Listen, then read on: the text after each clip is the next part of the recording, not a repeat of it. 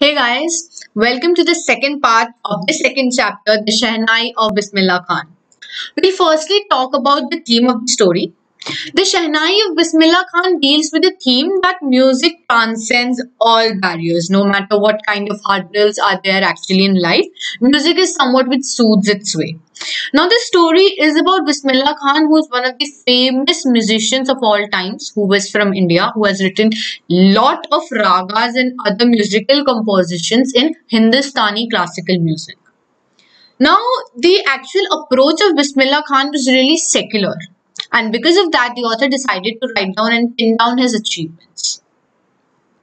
The story is set about in the Mughal era where there was Emperor Aurangzeb. So Emperor Aurangzeb banned the playing of a musical instrument called pungi in the royal residence for it had a shrill, unpleasant sound.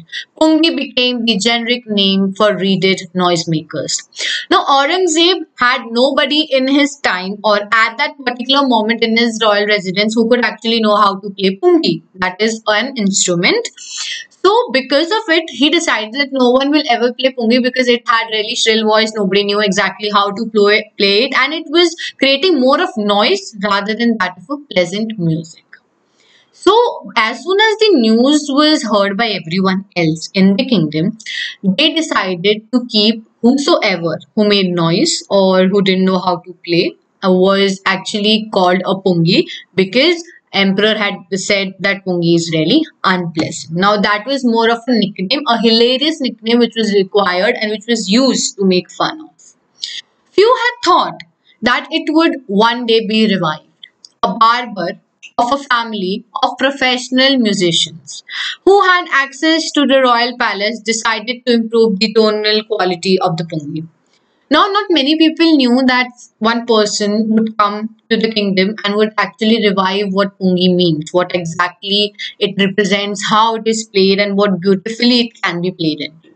There was a barber who was actually from a family of musicians who used to work in Aurangzeb's court and he was his barber. So what he did was he decided that okay, I'll improve the tonal quality, I'll improve how exactly to play pungi. He chose a pipe with natural hollow stem that was longer and broader than the pungi and made 7 holes on the body of the pipes. When he played on it, closing and opening some of the holes, soft and melodious sounds were produced. Now you can see the picture. The picture here represents that of a flute. So what happened is that barber, what he decided was he took a hollow stem and then he plugged in some holes in it. And then he decided to play it how he would be playing it. He used to blow some air and he used to close some of the holes and let other remain open. Now, as soon as he started doing this, starting practicing this out, he made some really melodious tunes that was surprising for him. He played the instrument before royalty and everyone was impressed. The instrument was so different from the pungi, had to be given a new name. As the story goes, since it was first played in the Shah's chambers and was played by a Nai, its instrument was named as Shehnai. Now, what happened is that person, since we call a barber a Nai in Hindi language, and it was made and played in Shah's chamber, that is Aurangzeb. Shah is a word which is utilized for a person who rules the particular area or the particular kingdom. So since it was played in Shah's chambers and it was played by Nai, that's the reason this instrument was called as Shehnai because it was looking very much different from that of pungi. The sound of Shehnai began to be considered auspicious, and as for this reason, it is still played in temples as an indispensable component of any North Indian wedding. Now, what happened is that as soon as the Shehnai was made, it was started playing. So it was so melodious that it was deemed as auspicious, something really special, something really blessed by the god. And the gods, it is meant that the gods are finding it really interesting and they find it really soothing to ears. So in every North Indian wedding and in temples, this particular instrument is played.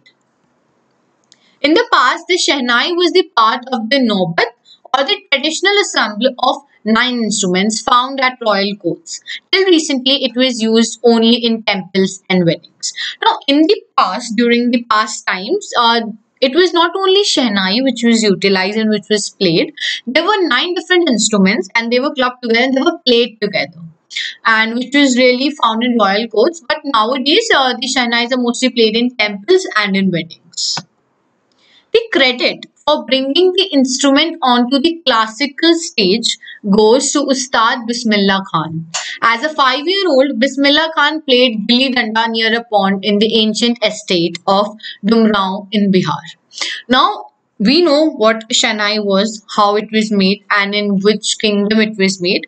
Now, the credit of bringing Shehnai to a classical stage. Now, classical stage here means that not only in temples and in weddings, to make it into Hindustani music, to make it inculcated into the different tones and different songs or ragas, was the work done by Ustad Bismillah Khan. Now we are going to start to know more about Bismillah Khan from the line as a 5-year-old, since we need to know how exactly the legend was made. So here how the scene is set. The scene is set that Bismillah Khan is a small 5-year boy. He is playing Gilli Danda at his place in his estate in Bihar. He would regularly go to the nearby Bhiraji temple to sing the Bhojpuri Chaita, at the end of which he would earn a big laddu weighing 1.25 kg, a prize given by the local Maharaja. Now what happens is that since there are a lot of people who visit temples, so kids also imitate their parents, imitate their elder ones. So he also used to go to Bhiraji temple. Now he had a different motive there. He used to sing a Bhojpuri Chaita. It is a folk song, and he used to play it, and after playing it he used to receive a laddu weighing 1.25 kg from the local Maharaja as an appreciation to whatever he sang. This happened 80 years ago, and the little boy has travelled far to earn the highest civilian award in India, the Bharat Ratna. Now see, from there, playing Gilli Danda, going to the temple and just singing a folk song in Bhojpuri, to receiving Bharat Ratna award, which is the highest civilian award which can be ever given to a person in India, Bismillah Khan had made a lot in his time. Born on 21st March 1916, Bismillah belongs to a well-known family of musicians from Bihar. His grandfather, Rasul Bux Khan, was the Shehnai Nawaz of the Bhojpur King's Court. Now see, here Bismillah Khan, how his family has been defined is that everyone in his family in the past, in the ancestral times, his grandfathers, great-grandfathers, his father, were actually musicians. So, his grandfather was actually a Shehnai Nawaz. Now, Shehnai Nawaz means the highest person among the musicians who used to play a Shehnai in the Bhojpur King's Court in Bihar. His father, Paigambar Bux, and other paternal ancestors were also great Shehnai players. The young boy took to music early in life. At the age of 3, when his mother took him to his maternal uncle's house in Benares, Bismillah was fascinated watching his uncles practice the Shehnai. Now the thing is, everyone in his father's family were actually musicians. So when he was of 3 years old and her mother actually just took him to his maternal uncle's house, that or what we commonly say in Hindi, Nani ka ghar, which was there in Benares. So there too, her mother also somewhat belonged to a musician family. So there he noticed his maternal uncles, his mamas, to actually who were playing Shehnais. Now that also made him really fascinated and really interested about the instrument. Soon Bismillah started accompanying his uncle Ali Bux to the Vishnu temple of Benares when Bux was employed to play the Shehnai.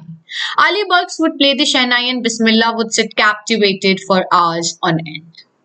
Now what happened is, as soon as he grew up a bit, he started accompanying his uncle Ali Bux to a temple, a Vishnu temple in Benares, and there Ali Bux used to actually play Shehnai and he used to just sit there. Bismillah used to sit there and he used to perform, and he used to think that, okay, what if I would have been performing rather than his uncle? And he was really captivated by the music. Slowly, he started getting lessons in playing the instrument and would sit practicing throughout the day. For years to come, the temple of Balaji and Mangala Maya and the banks of the Ganga became the young apprentice's favorite haunts where he could practice in solitude. Now, as soon as he gained senses, as soon as Bismillah Khan started to hold a Shehnai properly and started to play, he was given lessons by his uncles. And then in temples of Balaji and Mangala Maya, and then during the banks of Ganga, he used to sit there silently. There was a lot of peace, and he could actually practice there sitting alone. That was the place, or those were the few places where Bismillah Khan used to practice in his early years. The flowing waters of the Ganga inspired him to improvise and invent ragas that were earlier considered to be beyond the range of the Shehnai. Now, usually the ragas were actually fabricated and they were actually made from different instruments but not Shehnai. So when Ganges used to actually flow, the river used to flow, it has a certain pace, it has a certain music. If a person is particularly interested in music, he or she will definitely make an impact and say that, okay, the water is flowing in this sense, or maybe it is having a particular pace, it has a particular sound. So that similar sound made Bismillah to actually focus and to play ragas on his Shehnai, which was earlier considered as impossible or beyond the range of Shehnai. At the age of 14, Bismillah accompanied his uncle to the Allahabad Music Conference. At the end of his recital, Ustad Fayaz Khan patted the young boy's back and said, "Work hard and you shall make it." Now see, Ustad Fayaz Khan was also one of the famous and renowned musicians of Hindustani classical music. And at the age of 14, when Bismillah actually had went through Allahabad Music Conference is a place where a lot of musicians, they come together and they perform and they're appreciated. It is a meetup where everyone is discussing music. So at that time when he performed, one of the famous musicians actually appreciated his work. With the opening of All India Radio in Lucknow in 1938 came Bismillah's big break. He soon became an often heard Chennai player on radio. When India gained independence on 15th August 1947, Bismillah Khan became the first Indian to great nation with his Shehnai. Now, when the concept of All India Radio came in Lucknow, where all the important news or any kind of entertainment shows were played on the radio for all Indian people, at that time Pakistan was also Pakistan and Bangladesh, it was a part of India. And when on 15 August 1947, when we had signed in the declaration which declared India and Pakistan to separate nations and independent nations, at that time Bismillah Khan was the first Indian to greet the nation with independence with the Shehnai. That is, he played the Shehnai on that day. He poured his heart out into Rag Kafi from the Red Fort to an audience which included Pandit Jawaharlal Nehru, who later gave the famous Tryst with Destiny speech. Now the thing is that before the new Prime Minister of India actually decided to give his speech, which was named as Tryst with Destiny, that was Jawaharlal Nehru, Bismillah Khan played his Shehnai and soothed the atmosphere with his beautiful music with Rag Kafi. Now you can definitely analyze from the fact that earlier it was meant that Shehnai couldn't actually be played in ragas because it was something far more expendable. But now here it's mentioned that Bismillah Khan actually played a rag named Rag Kafi from his Shehnai. Bismillah Khan given many memorable performances both in India and abroad.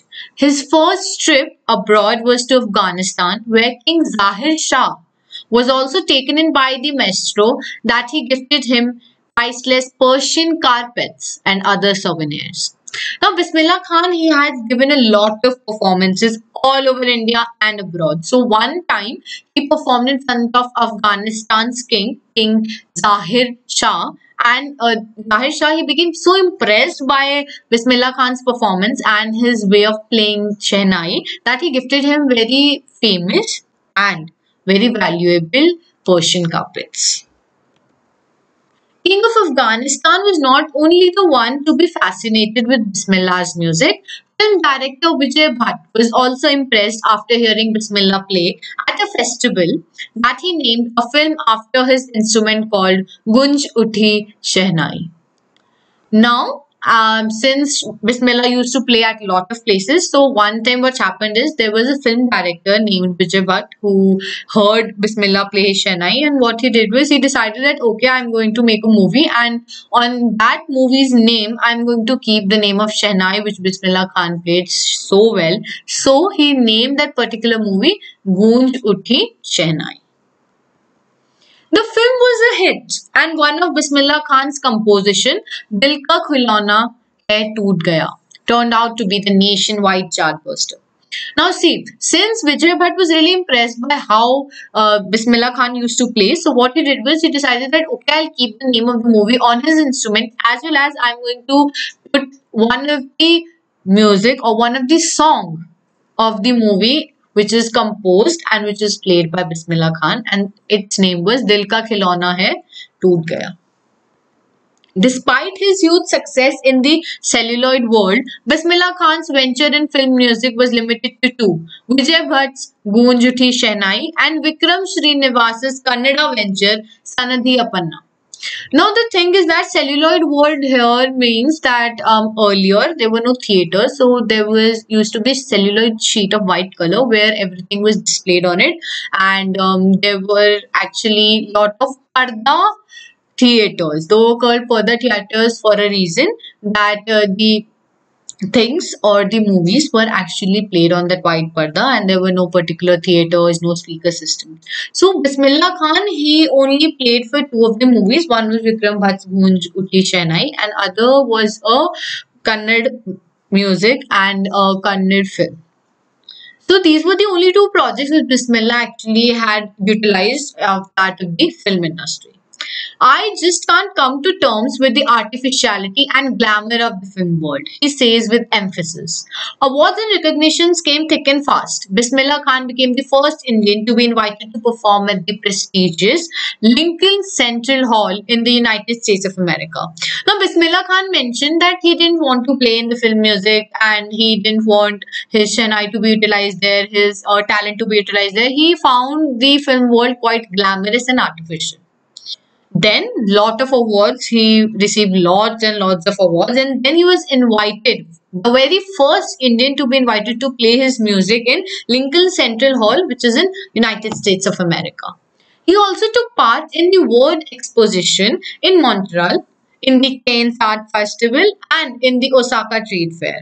So well known did he become intentionally and internationally that an auditorium in Tehran was named after him, Teher Mosik Ustad Bismillah Khan.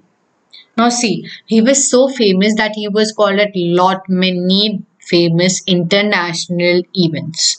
Cannes Art Festival, it's still present. It's still one of the famous festivals, one of the famous places where a lot of people from varied arts and music actually come together and they discuss and they display their arts. Then he was called in World Exposition in Montreal, Osaka Trade Fair. Now see, there were many events where Bismillah Khan was actually invited to play.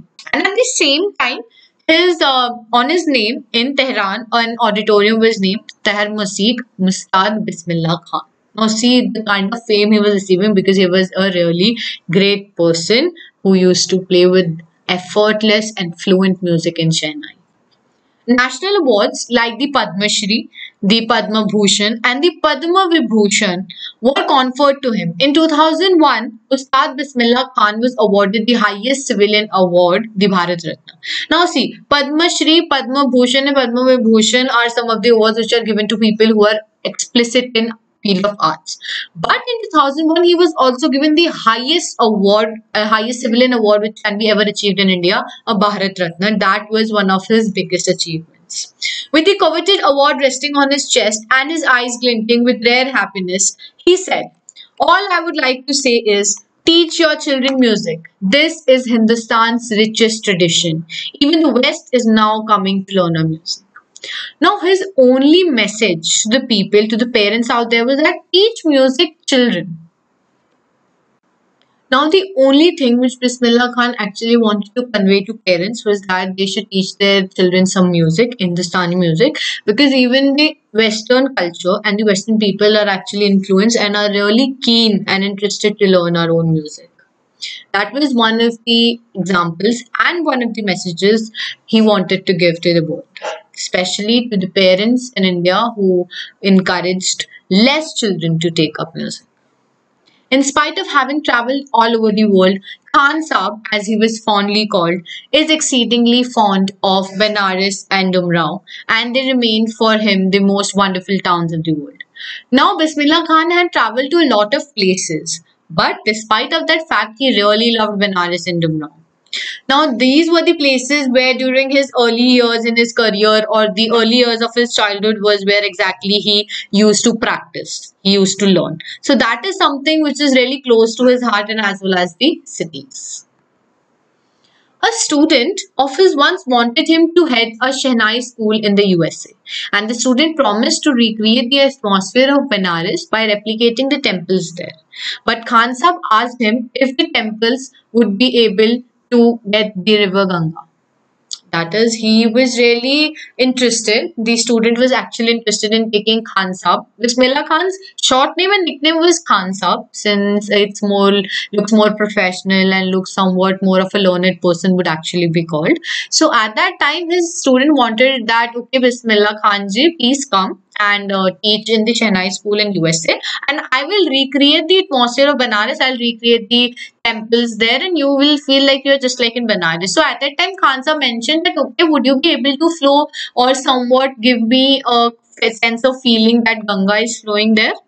Now that was something which was really impossible for the student to create, and which mentioned that Khan Sahib really loved the atmosphere of the Gangas and the Ghats, where he used to perform when he was really young in his age. Later, he is remembered to have said, "That is why, whenever I am in a foreign country, I keep yearning to see Hindustan. While in Mumbai, I think of only Banaras and the Holy Ganga. And while in Banaras, I miss the unique mutt of Dumra." Now see, since being born and brought up in Bihar and then in Benares, he was really fond of that particular atmosphere, and that is can be well explained through the kind of statements he is giving. Hansab is giving is that he whenever he's in a foreign country, he really misses about Hindustan, going seeing our his native land, and then while in fact he's in Mumbai at that time too, he is also missing Ganga, and then when he goes to Banaras, he's sitting by sides the Ganga, then he is missing the mutt of Dumrao. Mutts are basically a group, and it's a place where the pilgrims and the priests actually come and perform, and they used to stay there. They will perform every of the kind of different rites, religious rites and artis at that particular place. Ustad Bismillah Khan's life is a perfect example of the rich cultural heritage of India, one that effortlessly accepts that a devout Muslim like him can very naturally play the Shehnai every morning at the Kashi Vishwanath temple. Now, you must have definitely realized that Khansa was actually Muslim who used to play in the Hindu temples. Now, that means that being of any religion does not mean that you need to play at that particular place. Being a Muslim, he used to play Shehnai in the temples at a religious place which was for Hindus, not for Muslims. That is the rich example of cultural diversity as well as acceptance that music knows no religion. Now let's get to some of the key terms we have. Generic name. Now it's given to a group or a class of people. It can be varied. It can be just like, okay, Muslims we have, then we have Hindus, as if we want to divide people on the basis of their religion. Reeded is actually wind instruments which have reeds like flutes and clarinets, which have basically have holes when you need to actually blow out the air and then trap the air in between and create music.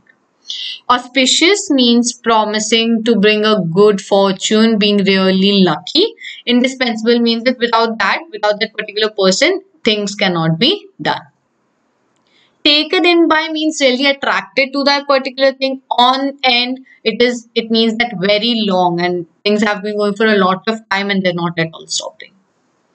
Ensembles means things which are actually considered as group. Like we mentioned that at that earlier time in the past, Shehnai was the part of 9 instruments. So it was an ensemble. Then parental ancestors, they are the ancestors of the father's side of the family. Souvenirs are basically the small things we pick up on the way through our journeys, which makes us remember that we exactly visited that particular place and traveled to it. Chartbuster means record breaker, that all the records were being broken at that time. Celluloid means a way of referring to films. Celluloid films are basically the negatives and the kind of the kind of cameras we used to earlier have. Conferred means usually given an award or a degree. Coveted means much desire, that okay, I want every of that particular thing. Devout means believing strongly in a particular religion, and that religion doesn't necessarily mean that being a Hindu or Muslim. It means more about, now here, as we can take an example of Ustad Bismillah Khan, his religion was music. He was devoted to music and to Shehnai. So that can be mentioned as a devout. Venture is a project that often actually involves risk. Let's get to the questions now. Okay, this is the first question. Why did Aurangzeb ban the playing of Pungi? Now, this is a really interesting yet really small answer. That during the time of Emperor Aurangzeb, the people who used to play Pungi couldn't play it efficiently and properly. And the voice which came was really shrill. Therefore, Aurangzeb decided that it is really pointless and noisy to play the Pungi, and he banned it. Next question. How is a Shehnai different from a Pungi? Now, Shehnai, we can say that, okay, it can be played beautifully. Then it is a hollow structure with a lot of holes in it. And that was how it was invented by a knight. You can write all these, and you can also in fact draw a particular Shehnai and a Pungi, and you can differentiate through the diagram as well. That's all in this lecture. Thank you for joining in.